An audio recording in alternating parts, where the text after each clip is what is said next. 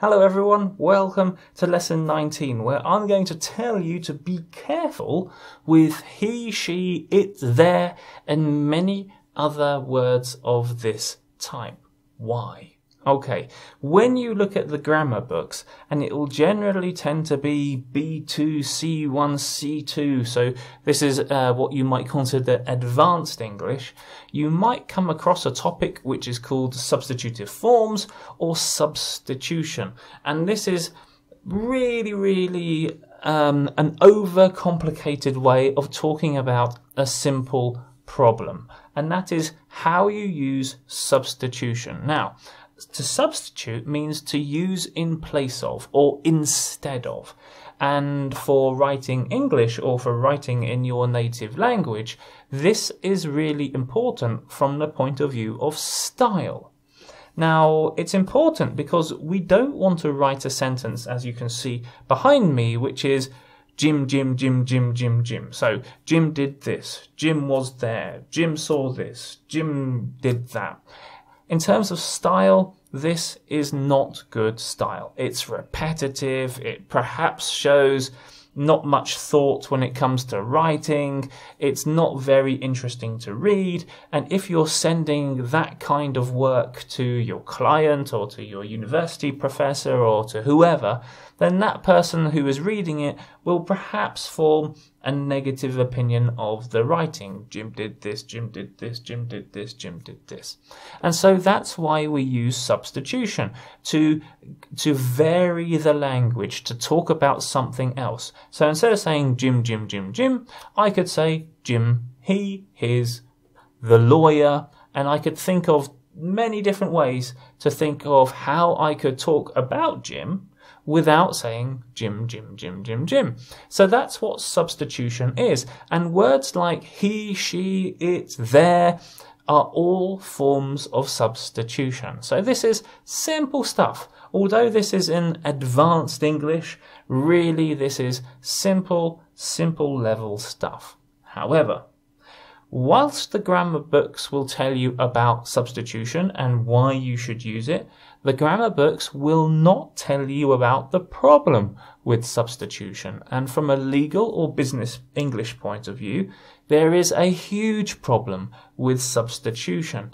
And that is when we write in a way that the substitution that we've used, the substitutive word, can mean two or more things. This problem is called an unclear antecedent or an unclear antecedent, as I call it. I'm going to show you an example in a second if you don't know what I mean. But if you want to find out more about this, go to Google, type in unclear antecedent or antecedent, and have a look at the information that you will see. And you will see that this is a huge problem. It's also important to say right now that this is definitely a native speaker writing problem. This is not generally a non-native speaker writing problem. Why? It's because native speakers, in their mind when they're writing, know what they're trying to say. And so that they just write. I know what's going on. The reader will know what's going on as well. Unfortunately, the reader does not know what you know. So the reader doesn't automatically know what am I talking about. The reason why this doesn't happen so much for non-natives is because official documents which are sent out to clients tend to be read by a number of different people. And then ultimately it might come to someone like me who's a proofreader, and I'll look at that and I'll identify the problem and I'll say, you can't say this, it's got to be something else. So this is why it tends to be much more a native speaker problem rather than a non-native speaker problem. And to show you an anecdote as well, I had once a student of mine, a lawyer, who phoned me up and said, my English is terrible, I don't understand this, it comes from American counsel. And I know that his English was really good. And when I went to his office and I read the document, I said, well, I don't understand it either, because your American lawyer has made a mistake, which is this unclear antecedent. So let's find out what this problem is. So we've got a sentence here. Jim met Bob at the office before the conference. First sentence, not a problem. Second sentence, he was very nervous about being there. And here in this second sentence, we have got two unclear antecedents. Let me highlight them and show you. So you've got Jim and Bob.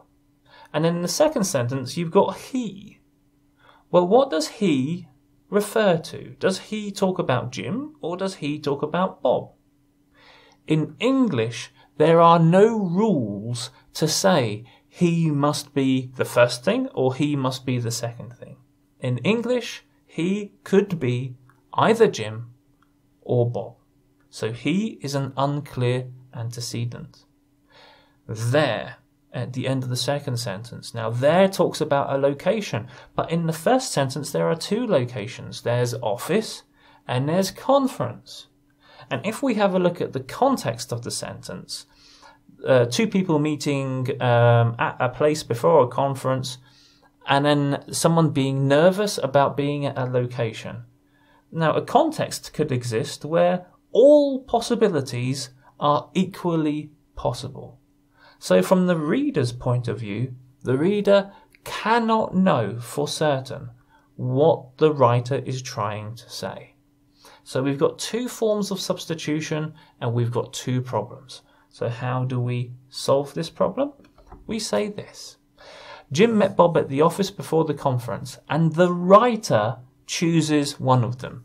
Jim was nervous about speaking, and then the writer gives us the location, speaking at the conference. And you can see here that I've given you more information. I've thought about the message and I've said there's something which should be there, some information. So I've given you the information. Jim was very nervous about speaking at the conference. And this is why it's so important to review your writing. You get to see the things that, or you hopefully will identify the things that you know, but the reader might not know. And that's why unclear antecedents exist. Okay, so let's have a look at the teaching tips. Using substitution is good. Use substitution. Don't say Jim, Jim, Jim, Jim, Jim, Jim, Jim. It's terrible style. But there are some problems with substitution that the course books, the grammar books don't tell you about. Look for English grammar substitution or look in an advanced grammar book. Look on Google to find out what the problem is. But when you're using substitution, you've got to be careful when you use those forms, and it's possible you might refer to more than one person or thing. And if you look for the problem on Google, which is unclear antecedents, that's where you'll find the problem. And as if you're hoping that a spell checker will help you out, I say here, some will find them, some won't. In my experience, spell checkers will not identify this error. Okay, so time for questions. What I'd like you to do is this. Identify the unclear antecedent or problematic substitutive word, and then choose an appropriate option to fix the problem. So, as an example question, Jim met Bob at the office before the conference. He was nervous. I want you to identify the problematic word, and that word is he. Okay, and I want you to do this because I want you to get into the habit of analyzing text and seeing where the word is. It's not good enough. It's not good enough just to say there's a problem. For this particular problem, we have to be able to say this is where the problem is. And then you've got the suggested answer. Jim met Bob at the office before the conference. Bob was very nervous. There is no right or wrong answer. There just is a right way of solving the problem, and that is by choosing one of the options and then rewriting it using the option to make the problem go away. So that's what I would like you to do.